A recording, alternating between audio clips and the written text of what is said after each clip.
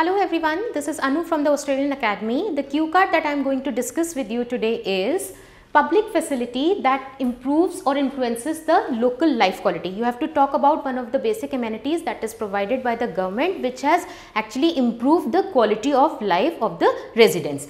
And you have to answer the questions like what the facility is, you have to name that particular public facility, where it is in your area or maybe some nearby towns, and how does it improve, what is the purpose, like that, how do you feel ki it has actually influenced in a positive way, and then finally you have to explain how do you feel about it, what is your perspective, what is your opinion about this particular facility. Okay, the main thing that you have to keep in mind in this particular topic is you have to choose about one of the public facilities. Now, what is a public facility? First of all, we have to define what is a public facility. That it is, these are the basic amenities which the government of any area provides to its residents. It is provided by the government so that the residents are able to live and sustain a comfortable life. They are quite affordable and are quite accessible. Now, there are a number of public facilities which you can talk about.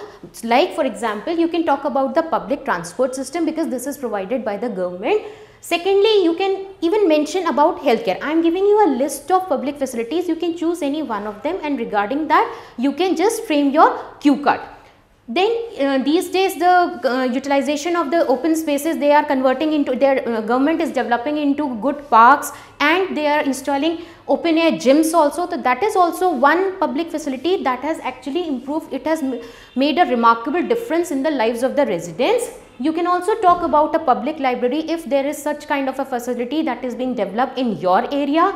Then the basic things like sanitation and water and electricity, they are also a part of the public facility. If you feel ki, like in previous times there was a problematic situation, but now with the intervention of government and so much of efforts are being done, then you can talk about these facilities as well. Similarly, roads and highways are also a part of the public facilities. Apart from that, you can even talk about stadiums. Supposedly, if I talk about my area, there has been a new stadium erected for hockey. So that is one facility that has made the lives of sports enthusiasts quite good. Okay, you can also talk about educational institutes. If there is an upcoming educational institute which is actually providing a lot of courses to so many people, so that the students, they do not have to migrate to other metropolitan cities. So these are a list of public facilities out of which you can choose and talk about anyone. Okay. Currently, in this particular video, I will be taking public transport as in mock answer.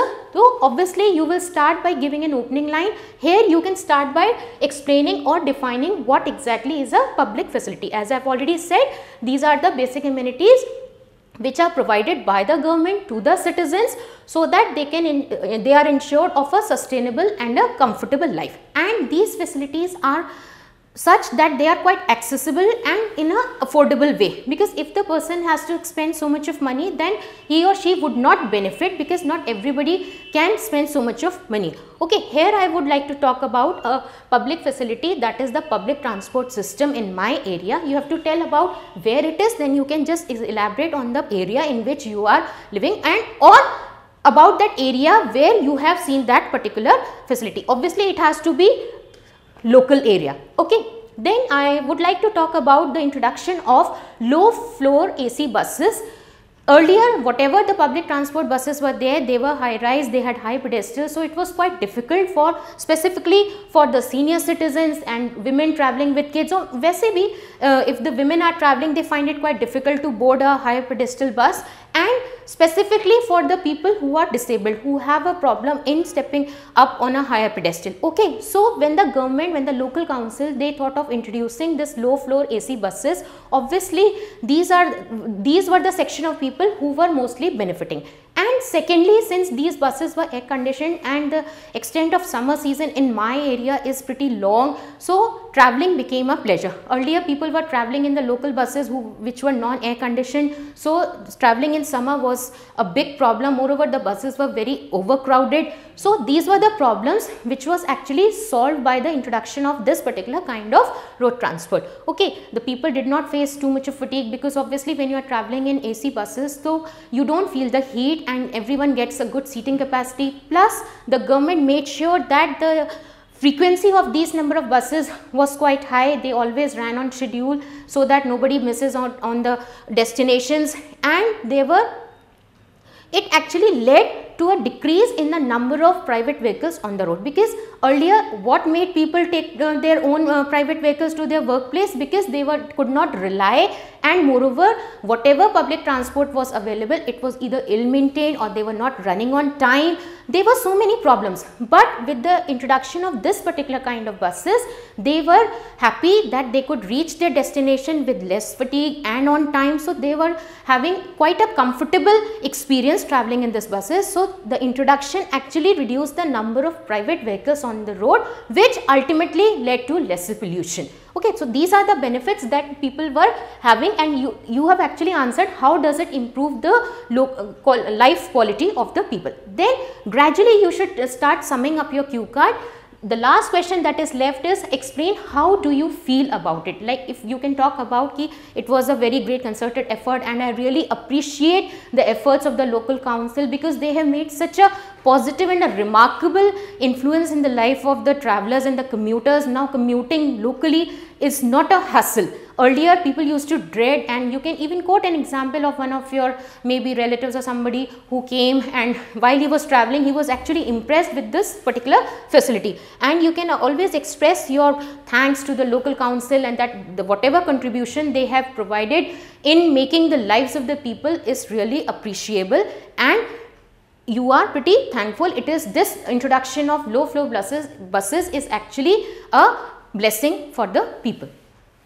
Once you are done with the cue card, the examiner is going to ask you certain follow-up questions pertaining to the topic that you have just spoken on. What facilities do young people and old people prefer in your region? You have to make a comparison, and you have to tell what are the preferences of the younger generation and what is the preference of the older people in terms of their requirements and in terms of their preferences of public facilities. So you can start by giving a comparison that usually the younger people, they prefer something which is exciting, and they are quite okay with crowded places like shopping malls, or you can talk about stadiums, gyms, which are quite very much in association with their lifestyle.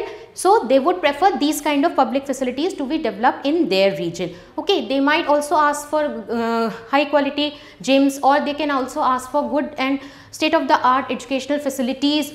Okay, so that could be their preference. But when we talk about the grey population or the senior citizens, they actually do not prefer crowded places. They want serenity and tranquility. So they are more attracted towards the natural beauty, and they would actually ask for the development of parks or green spaces where they can enjoy their life in a peaceful environment.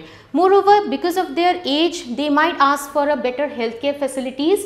Okay, and some people who are actually fond of library, they are actually keen on the development of a public library, because not everyone can afford to purchase or buy so many books. So if there is a facility of a public library, it will serve as a dual purpose of reading as well as a congregation of people where like-minded and like-age group people can come and meet and have a good time. So this is the way you can just answer regarding the preferences of the young and the old. Then if the question asks what is the difference between the amenities in countryside, that is the rural area, and the city, that is the urban area. So you can just start by saying that in the city, usually the infrastructure is pretty modern and advanced. So the roads and the highways, like previously when I mentioned all the types of public facilities, you can just enumerate a few of them and give their comparison vis-a-vis the rural areas. Like in city, the infrastructure is quite advanced. There are more number of better healthcare facilities, more number of educational institutes, and maybe the entertainment facilities are also better in terms of cinema halls, or you can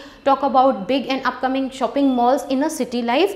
But if we talk about the rural area, they are still a bit backward or underdeveloped as compared to the city. So the infrastructure or the amenities are obviously a low level, at a lower level as compared to the city life, because they are mostly restricted in their natural environment. So, and sometimes due to paucity of funds, or maybe there is no such pressure of the government, that these areas are unable to develop themselves in providing these basic facilities. If the question asks what measures should be taken to deal with the damage to public facilities, usually it is a tendency of the people that since these facilities are public and nothing goes from their own pocket, so some people, some miscreants, they try to damage these public facilities. Okay, so what should be done? So first thing is that the government should appoint proper staff who can maintain and keep a check. There should be a display of rules and regulations so that people are aware that they are not allowed to create a mess in that particular facility, or they should not misuse them, they should not just tamper with the system. Okay, and then to certain extent imposing a fine or a penalty to the defaulters or the miscreants is actually very important, because this will give a message to one and all that if anyone tries to damage these public facilities, or they are trying to just alter the regular process, then they will be fined. Certain disciplinary action should be taken so that it sends out a message to the in preventing future miscreation. Okay, then the government can appoint certain volunteers who can take care of these public facilities. They can ensure that the normal people, they do not create any ruckus in these areas. Okay, the awareness, basically the awareness needs to be created regarding the maintenance of these public facilities, because after all these facilities are being provided by the government for the benefit of the citizens. So unless and until they realize, they own that this is for our benefit, they will not stop playing with them. Has there been a change in people's mindset towards public facilities in recent times? Do you think there has been a paradigm shift like in earlier times and in the modern times, or it is the people have the same viewpoint? You can just start by saying that in earlier times people were actually not aware about their rights, that the government is supposed to give them these particular facilities. So they took it for granted. If the roads were not developed, so maybe 1 or 2 complaints they actually made, but since no action was taken, so they just took it for granted that the government is not going to do. But now with the advent of social media, and since everybody is so aware, people are aware of their rights and duties, so they can exercise this particular provision that the government should provide them. They are quite aware about their own duties and their rights, so they know that the provision of these basic amenities is their own right, and it is the duty of the government to provide them in a better way, because these facilities are aimed for the betterment of the people. So they can raise a voice, maybe sometimes they resort to protest and other violent things, but they actually are aware that the government is actually supposed to provide them these particular facilities. They can ask for it, they can exercise their right to ask for their basic facilities. If the question says, is it a good idea to levy taxes on the general public for maintenance of public facilities? That means if the government says that since okay, we are ready to provide you these particular facilities, but we will be levying a certain tax so that we are able to maintain this. So is it a good idea or is it a bad idea? Now this is quite a debatable issue. You can speak on either of the notion. Like some people believe that okay, since the government is providing us so much facilities, so if we are and it will be maintaining it with the help of the money that is collected as tax through the common people, that is perfectly fine. But on the other hand, some people say since it is our right and it is the prerogative of the government that they should provide these particular facilities to each and every citizen, then why should we pay money for our own rights? Government has enough budget, it has got enough funds, it can just allocate certain funds so that each and every citizen, each and every individual is provided, because it is the duty of the government. Okay, I hope the cue card and the follow-up questions are clear to you. Thank you.